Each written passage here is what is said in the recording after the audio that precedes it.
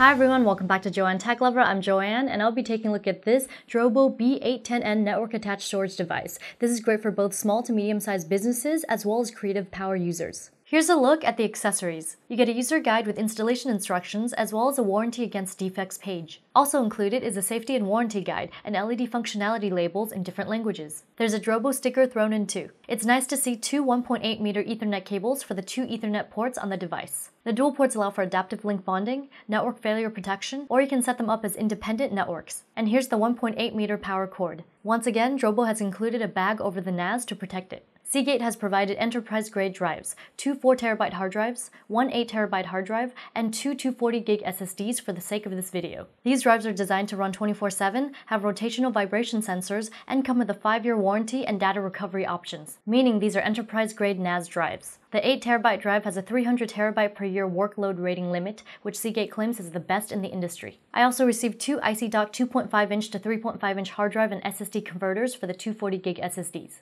The B810n measures 309mm wide by 138mm tall by 358mm deep, and it weighs 7.4 kilograms without any hard drives installed. This NAS sports a simplistic design with a clean top and side panel. Here's a look at the front of the B810n. I like that the front cover has a matte finish to it so it's less fingerprint prone. You'll notice there are ventilation holes for cooling on the top and bottom edges. The cover is removable and attaches magnetically. Behind the front door are the 8 drive slots for installing 3.5-inch and 2.5-inch drives. The capacity limit is 64 terabytes, and the drives of any manufacturer, capacity, speed, and/or cache can be used. That's versatile. Something to note is that new drives are automatically configured for use in the array. To the right of the drive bays are the capacity, activity, and power LED indicators. On the other side of the cover is an LED activity guide. There's plenty of vent holes all around the drive bay cover so everything stays nice and cool. Let's install some drives. Press down on the tab and carefully slide the drive inside until it seats. I'll do the same for the other 3.5-inch drives. There's only one way to install them correctly. Time to slot in the 2.5-inch SSDs. Press to open the IC-Dock drive converter, then place the SSD inside the housing. Lower the lid and click to secure everything in place. Just like the 3.5-inch drive installation, press down on the tab and insert the 2.5-inch drive with converter. Let's pop in the last drive. When you add two SSDs, you can accelerate performance for all simultaneous users. This can be done via data tiering and hot data cache. Don't forget to replace the cover and we're all set. There are 4 rubber feet on the bottom of this unit. You can take off the screws to remove the feet. On the rear is a ventilated area where the dual fixed cooling fans are. Starting from the left side is the reset button, 2 gigabit Ethernet ports,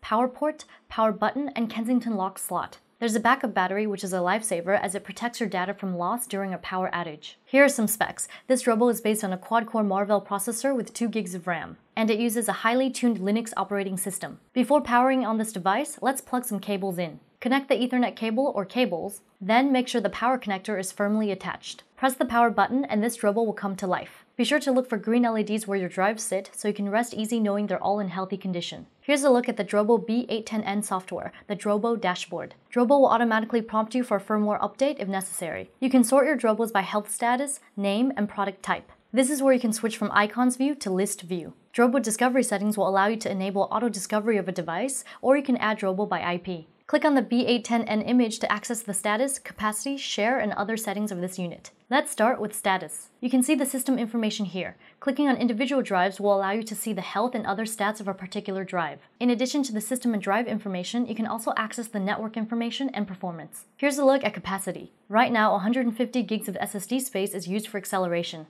There's 7.26 terabytes of free space and 66.12 gigabytes of used space. Let's go from the capacity chart to usage. This is a breakdown of how your storage is being used. The white bar represents free space, the blue bar is reserved for expansion, and the orange bar is used for protection. Beneath capacity is shares. You can assign a drive letter to a share. Open up share settings for more options. Select a share, then change up the user access to how you see fit. The eyeball means read-only access to this share. The pencil icon means read and write access to this share. Click Add to add a share, type out the name, and you can choose to enable Time Machine support. It's great that you can control how much space Time Machine uses. Click OK to create the new share. Just like the other share, you can change up the user access on the right side. You can manage access per user instead of per share. This time you can select a user and change up the share access via the pencil and eyeball icons. Click Add to add a user. Once you're done, click OK and you'll see the new share reflected here. The Drobo maintains performance even when multiple users are accessing files. You can share files with OS X, Windows, or Linux users. Talk about hot compatibility. Here's a list of compatible operating systems. Well, this is new, Drobo DR. The DR stands for Disaster Recovery. This allows you to set up a pair of B810Ns to automatically make an off-site copy of your data.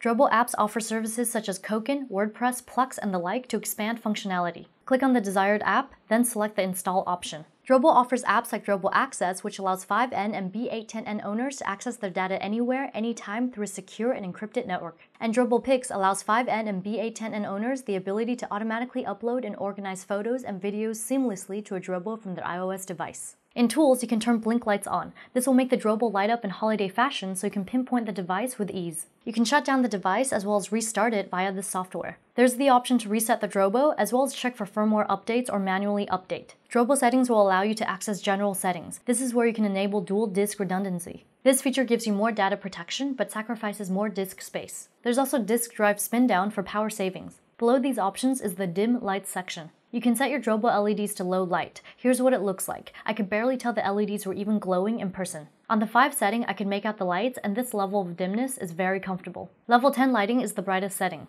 It's a good idea to keep it on 10 when you are looking for this Drobo. The other settings you can toggle under Drobo settings include network settings, admin settings, you can change the password here, as well as enable apps. And lastly, there's Alert, where you can enable or disable email alerts. Under Dashboard Preferences, you can play with Drobo Discovery, enable check for automatic updates, change up alerts, and enable System Tray application. Finally, there's Help and Support. Here's where you can register your Drobo, check the user guide, contact support, and the like. That wraps up this look at the Drobo B810n network attached storage device. If you like what you saw and you want to see more like it, be sure to hit the like, comment, and subscribe buttons, as well as follow me on social media. Joanne Tech Lover Facebook, Joanne Tech Lover again on Twitter, and Joanne Tech Lover once more on Instagram. Also, be sure to follow me on my other YouTube channels, JTL Lifestyle, JTL Cuteness Overload, and JTL Love Life and Advice. I guess it's bye for now, and see you later!